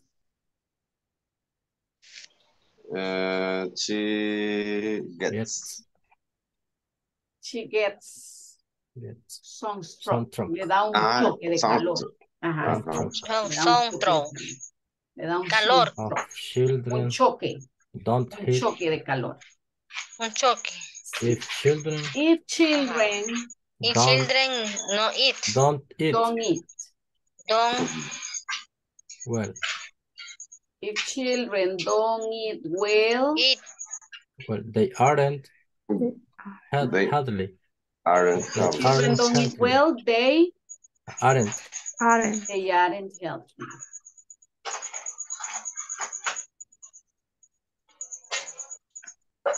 If you, Water.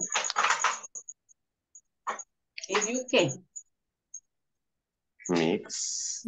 If you mix water and electricity, And You Get, you get the shock. you get a shock. get. Eso ya sabemos que pasa, ¿verdad? No hay tales de, no, ahí es poquita agua, no va a pasar, sí pasa. Mete la secadora ahí. No, vea. Okay. If people Eat.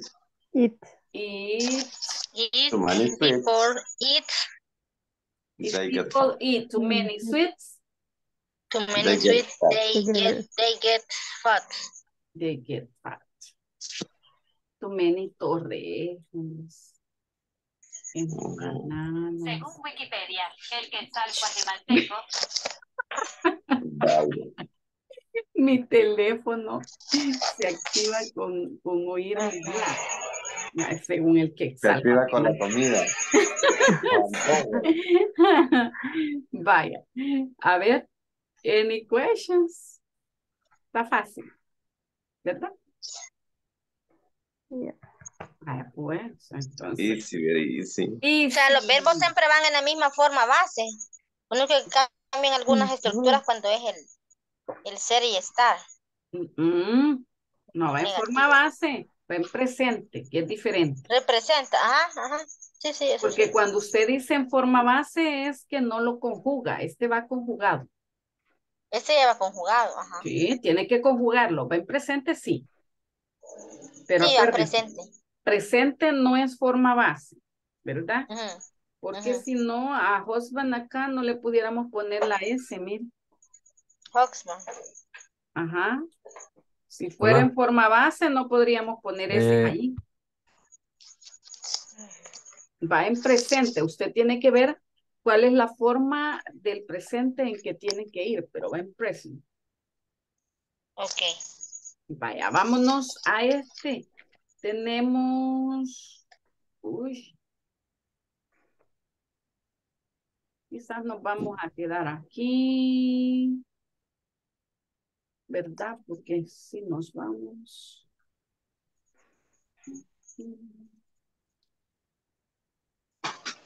Nos vamos a tardar más allá al otro lado. ¿O no? No, ¿verdad? No, aquí, miss. Aquí quedémonos. Estamos calando. Vaya. Démosle a number 7. If you smoke, you get yellow fingers. Ajá. If you smoke. Ajá, cierto. Hoy me voy a fijar en los dedos de la gente que fuma. A ver los dedos. Amarillos. The teeth too. ¿Verdad? If you smoke, you get yellow fingers. If you smoke, you get yellow teeth. También. A ver, what about number 8? If children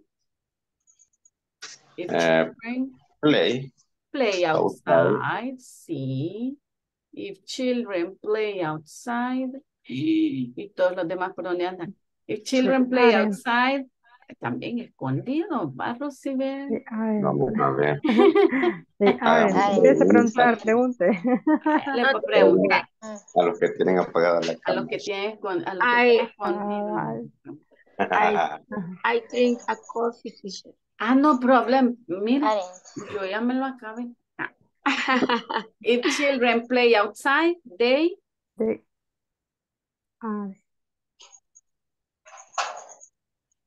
¿de qué? ¿Qué pasa cuando los niños andan jugando, corriendo en la calle? They don't get overweight. They don't get overweight. Sí. Por eso es que durante el 2020 hubo muchos niños gorditos y no son niños, ¿verdad? Nosotros también. Pero volver a presencial no nos ayuda tampoco. Okay, so if children play outside, they don't get overweight. What about number 9? If you hit ice. If you hit ice. It melt. Melt. It melts. Con S, ¿verdad? Melt. Melt. Melt. ¿Qué significa Melt. melt? Oh, I don't know. Pero bueno. Se derrite. Ajá. Calienta hielo. Melt. Ujú. If I speak to John, If I speak to John, he gets energy. if I speak to John, he Gets. gets annoyed. Nice. If I speak to John, he gets annoyed. I feel good the next day mhm. if I go to bed early. I feel good the next day if I go to bed early. Sí. If I go to bed early. Lots of people Comes. Comes. come, ¿verdad? Sin S porque people es plural. Come. Lots of people come if Jenny Has has a party. a party. If Jenny has a party. She Buys expensive clothes if she goes shopping. She goes shopping. Goes shopping. She buys expensive clothes if she goes shopping. Nice. Questions? No questions. No, man. Aquí si se fijan, solo les voy haciendo oraciones con if porque al final el when es lo mismo. Solo hacer. Bye. Now, check this. That is page 40, ¿qué? No me acuerdo. 48. I guess.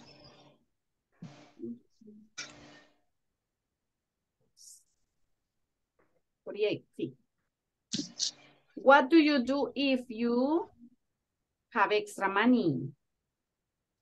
Me va a escribir la oración completa. If I have extra money, I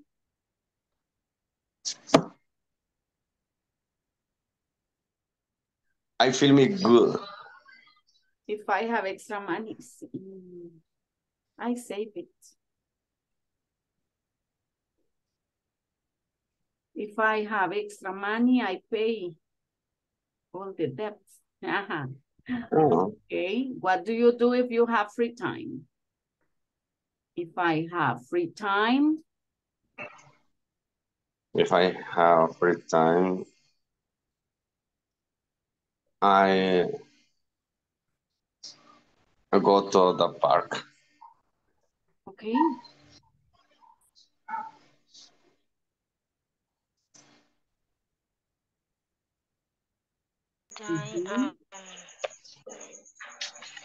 What do you do if you need extra money?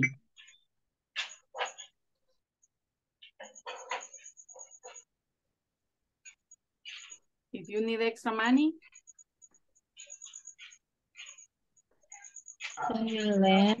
Podría ser.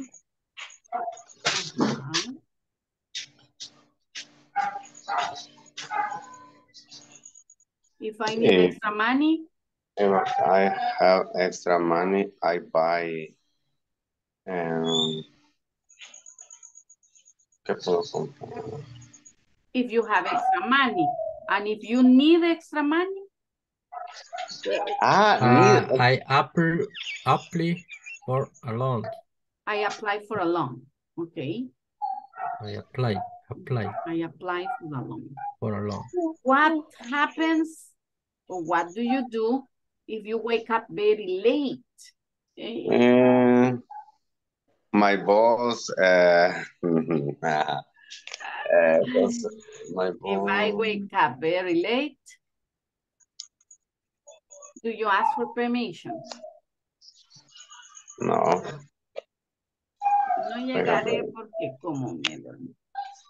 Ah, No, maybe. de llegar, hay que llegar tarde, pero hay que llegar. Sí, Hay que saber llegar. Sí. Okay. sí. So what do you do if you wake up What very do late? you do? What do you do if you wake up very late? Wake up. Denme la oración completa. If I wake up very late. If I wake Wake up very up. late. And Levantarse muy I tarde. inform my boss that I will be late. Okay, I inform my boss that I will be late. If I wake up very late, my boss gets hungry. Yes, definitely. What do you do if you are on vacations? If I am on vacations. I am vacation. If I am on vacations. In the church. I go to church. And I go to church. Okay. I don't go do to church. anything. If I am on vacation, I don't do anything. See? Okay. What else do you do if you are on vacation? If I am on vacations, I watch go television. to the church. Lupita, what do you do if you are on vacation? Lupita. Se nos perdió Lupita hoy. Hola, no, fíjese que no se ve bien acá en volada. Súbalo un poquito. On vacation. Está en su manual, Lupita, ya vio la página. Sí, on vacation. El último, ¿verdad? Sí.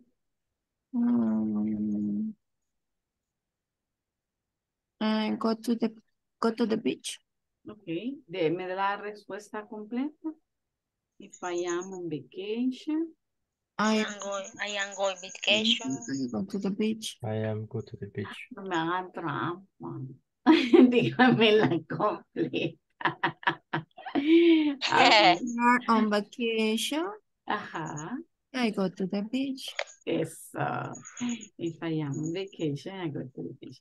But here we are going to complete. This is similar to the other ones we did before, right? These are, you have to complete the sentence using the correct verb. Aquí dice when. Ahí se quedó perdido. Ay, miren qué bonito. Vaya. So you have N here.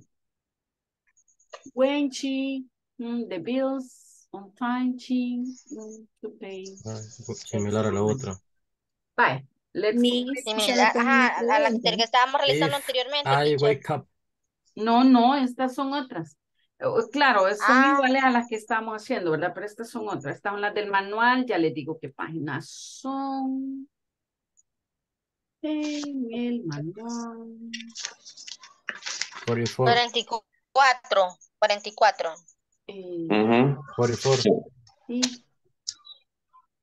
Sí. Page 44. 44, sí, correcto. 44. Sí. Miss. Hola. Una pregunta. Dígame. Al inicio usted explicaba, no sé si no escucharon, que iba a ser el if en my simple present, coma, my simple present. Sí. Pero ¿por qué están poniendo has? ¿Por qué qué? Perdón. Están poniendo has. Ese es present, Lupita. Has es present. No, have. No, has, dice ella. Has. Okay. Sí, Has habían puesto has. una. Pero según yo, had era present. De Sí. They have, she has.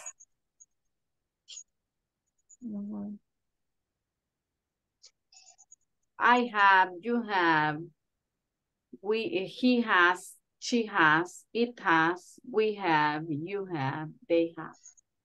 Okay. Es present. Pero es que acuérdense, estamos hablando de simple present, no base form of the verb. ¿Verdad que era la observación que le hacía a Clarixa? Es simple present. Simple present, el verbo está conjugado dependiendo del subject que va antes. Por eso si se fija, cuando estamos usando she, le tenemos que poner ese. Porque estamos hablando de simple present, no base form. Cuando usted está usando el verbo en forma base, no le pone ese, ¿verdad? Cuando hablamos de dos modas, ¿se acuerdan? Eso No también importaba que estuviéramos hablando de Yes. he, she y no se le ponía ese por el modal. Pero aquí estamos hablando no de base form of the verb. Cuando usted dice the base form of the verb, el verbo no se mueve y así queda. O no importa el sujeto. Pero cuando hablamos de simple present, entonces sí, tiene que tener cuidado de que, por ejemplo, con Jenny no puedo decir Jenny have, ¿verdad? Tengo que conjugar mi verbo y ponerlo correctamente para la tercera persona y sería Jenny has. Igual que she buys, tengo que ponerle la S porque es she. Goes, porque es she, tengo que ponerle yes. Si fuera I buy expensive clothes if I go shopping, ahí sí, ¿verdad? Pero hay. Pero como el sujeto es en tercera persona, el verbo tiene que estar en tercera persona. Entonces aquí igual, ¿verdad? En estas las van a completar igual que el ejercicio que hicimos antes. Page 44, ese es el último que vamos a hacer por el día de hoy. Vaya, chequen. Mañana ya les voy a recordar porque al parecer no sé si se les ha olvidado o porque adelantan es que no les han mandado todavía lo que necesitamos para trabajar mañana. Teacher, una pregunta. En esas oraciones, completando la oración, ahí solo sería, digamos, en algunos verbos que están en paréntesis se le va a modificar, ¿verdad? Así como estaba diciendo usted cuando es en sí, en he, en she's, así como en de he cook. Es que todos los va a modificar porque todos Ajá, y en tienen this be te voy a poner I am, letter for word. Ajá, exacto. Aquí en la oración. Todos tienen que conjugarlo. Ajá. Tienen que conjugarlo, dependiendo del subject. Porque igual donde van negativos, donde está negative no me vaya. Tiene que ser negativo también. Ahí están, que son negativos, ahí están. Ahí tienen not. Mire. Esto significa que este es negativo. ¿Ve? Ajá. Está otro negativo. El otro donde dice she know how, ahí tendría que decir she. A ver. ¿Cómo se hacen las oraciones? ¿Cómo se llama? En presente negativo. Presente negativo. She doesn't have. She doesn't have. She doesn't have. Doesn't have. Clarixa? ¿Sí? Doesn't have. Doesn't have. Doesn't have. Vaya, óiganme, lo que les estaba diciendo es que en el transcurso del día de mañana les van a mandar un link, ¿verdad? Que dice para llenar la carta de satisfacción, porque mañana terminamos. Pero es bien importante que usted recuerde que ese link no lo llena solo. Eso lo llenamos juntos en clase mañana. Entonces nos dan una hora estipulada, usualmente es las 8:30 de la noche, ya calculando que lo que hayan tenido algún retraso estén dentro de la clase y se trabaja en clase. Oye, aquí juntos vamos paso a paso, uno a uno, completándolo. Les digo para que no vayan a completarlo ustedes solos. No. Ok, las instrucciones son no. No lo complete solo, lo trabajamos juntos en clase. ¿Ok? Cuando usted abre el link para la encuesta, vamos. Número 1, todos completando la 1. Número 2, todos completando la 2. Número 3, todos completando, hasta que terminamos. Entonces, ahí se acuerdan. Cuando les caiga el link, no vaya a decir, ay, diga que hay que hacerlo. No, no lo trabaja solito. Solo se completa una vez, pero no lo trabaja solito. Lo hacemos juntos y lo hacemos en clase. ¿Ok? Questions. Sí, teacher. Bye. Sí, teacher. A ver, vaya. Number Teacher, one. una pregunta. Dígame. Le quiero hacer comunicar algo. Fíjese que yo mañana tengo una actividad de parte de la iglesia, ¿verdad? Ajá. Que como mañana es viernes, entonces ellos, bueno, el caso como yo religión católica, ¿verdad? Bueno, a mi mamá le han venido que van a venir a orarle acá a la casa, ¿verdad? Entonces un ratito como tipo 8, 7:30, 8. Entonces yo voy a medio ayudarle a mi mami un ratito y me voy a venir corriendo para conectarme. No sé cuánto me puedo tardar. Vaya, asegúrese que a las 8:30 ya está conectada, oye, para que llenemos la encuesta. Va, 8:30, ok, está bien. Gracias, Juan, por comprender. Ok. Gracias. Vaya, cheque. If I, ¿qué? Hagámoslo If I rapidito. wake up, Wake I up. wake up late. I wake up. I I am I later am for late work. for work. Yes. I wake up late. I I wake am up My- late. I late am for late for work. work. My My son son My son born burns the the food. food if he cooks in the food If he alone. cooks and board alone. the food in the cook. If he cooks alone. If employees. Ajá. ¿Qué? Díganme, no esperen que le escriba. A ver. Me está haciendo trampa. If employees Don't don't eat eat well. don't eat well, They aren't Healthy. they aren't healthy. when she pays Yes. When she Pays her bills on her time. bill on time. when She she pays her bills on doesn't time, she doesn't She have doesn't have to pay to extra pay money. extra money. She doesn't have to pay. If the comes are good, If the incomes are good, an employee An employee receives a bonus. receives a bonus. ¿Y por qué solo uno? ¿Verdad? If the incomes are good, an employee receives a bonus. And the last one, we sell more products. sell more products when we Now now the customer when we needs. know the customer's needs. Yay. More products when to know the customer needs. Exactly. Questions? No questions? No question. no question. Perfect. Bye. A ver, let's check the attendance, the last attendance of the day. Tell me, Brian Alexander. Brian. Brian.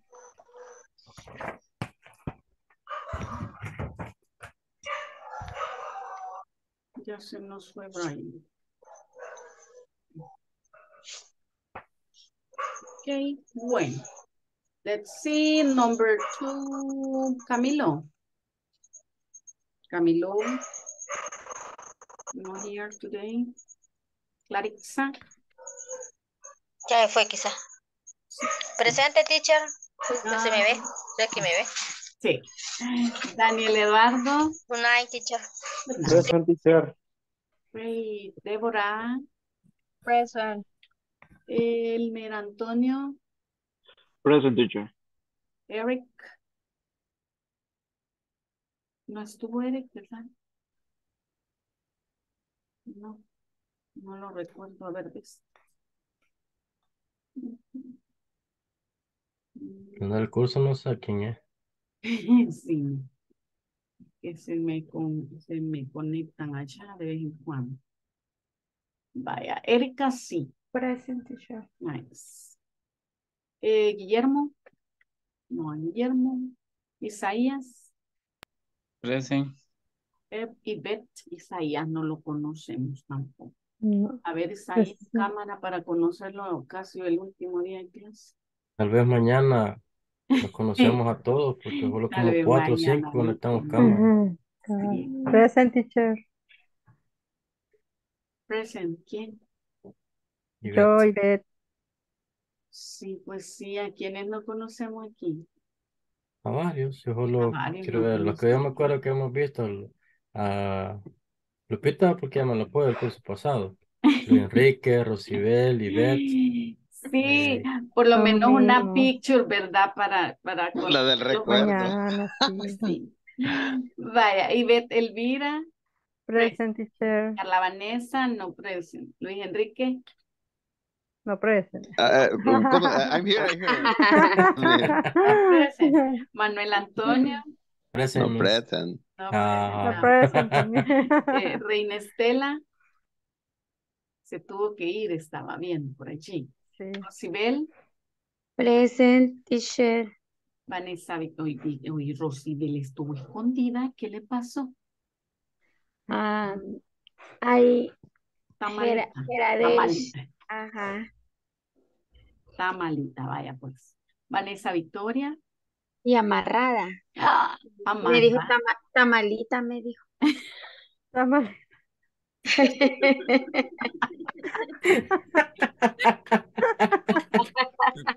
Ese no me lo podía. Aprendí algo esta noche. Está enferma, Bárbara, me lo Rosy. tienen anotado. No, pero ese es como dice un dicho, un tamal mal amarrado, dicen. No, bien Pero es amarrado, no. diferente. Ahí es diferente como Amigo. No. No, no, pero está malito, sí, está bien amarrado. Así, teacher, sí, Vanessa sí. Victoria, Vanessa, no Vanessa, Elvina Lupita Present, Miss. y Belisario. Acha, ahí estamos. Vaya pues a descansar y Good night. para Good mañana. night. Good night. Good night, Good everyone. night. Bye. Care. Bye Bye bye. bye. Bye, bye. Bye bye.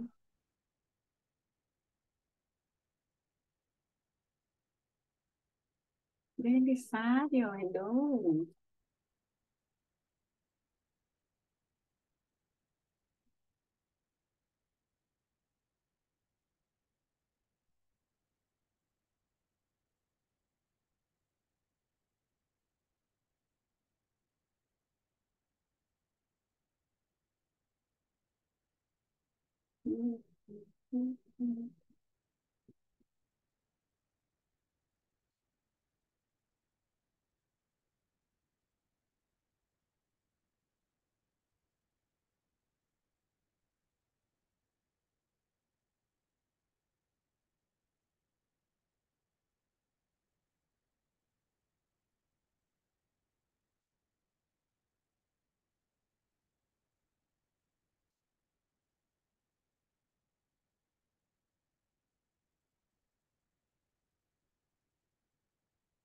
Almost. Ya estuvo. 5 minutes. De las